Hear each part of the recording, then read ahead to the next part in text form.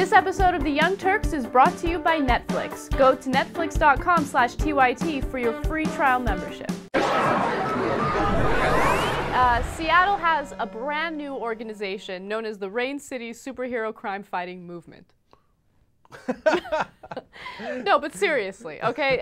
There is a man in Seattle, Washington who likes to call himself Phoenix Jones, and he also considers himself a real-life superhero. What is this guy, kick-ass? Well, let's watch the video and we'll find out. And you just start sticking it down inside between the window here and the rubber strip.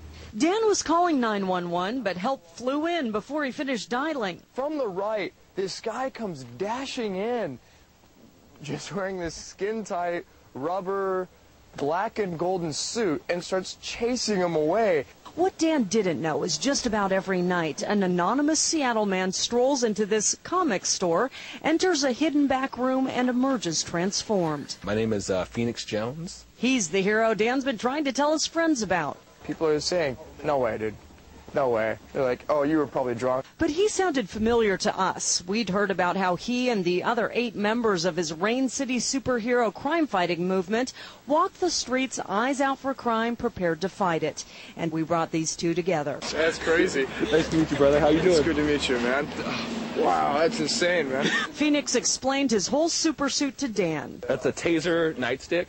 And he showed him the bulletproof vest and stab plates. You know, I've got mace/tear gas over here, so. But then it was time for Phoenix to get back out on the streets. Maybe not quite Superman, but an extraordinary one. So when I walk into a neighborhood, criminals leave because they see the suit. I symbolize that the average person doesn't have to walk around and see bad things and do nothing.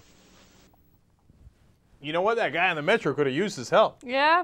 Okay. Where was Phoenix Jones when that man in D.C. was getting attacked? I'm telling you, man, they were inspired by the movie Kick-Ass. That's exactly what happens in Kick-Ass, which is a cool movie.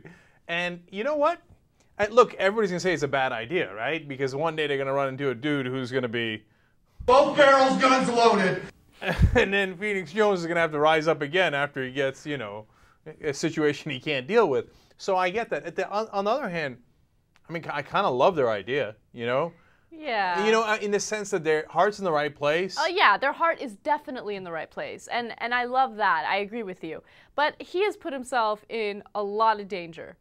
For instance, he says that he's had a gun pointed to him a few times, and he hasn't had any serious injuries, but that's, I mean, to have a gun pointed in your face a couple times, that's a scary situation. You never know what someone's going to do. And I'll tell you what, though, the guy's ballsy, too. And he's still out there after they point the gun at him. I want to read you his quote. He says, so when I walk into a neighborhood, criminals leave because they see the suit.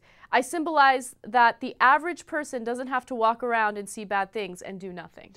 Yeah, no, but you know what? That's also true. Because if you see him in that suit, and you're a bad guy, you don't have a gun, you're like, why fuck with that? You know what I'm saying? Because you can't see him. He looks like a Mexican wrestler. He could be dangerous. You're thinking... you don't know me, and I don't know you.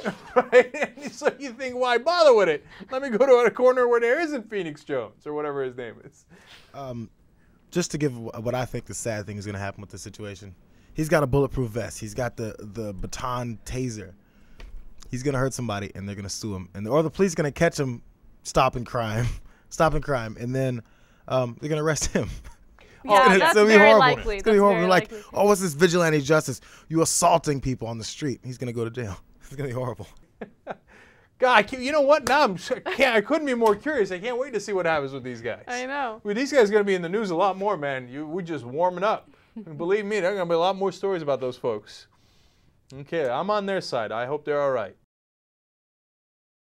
Get a load of Netflix. They deliver the movie to your house, no late charges, free shipping. You can watch thousands of movies or TV shows straight on your PC or on your television through a gaming console. Netflix.com/TYT. Free trial membership. You get Netflix all over you.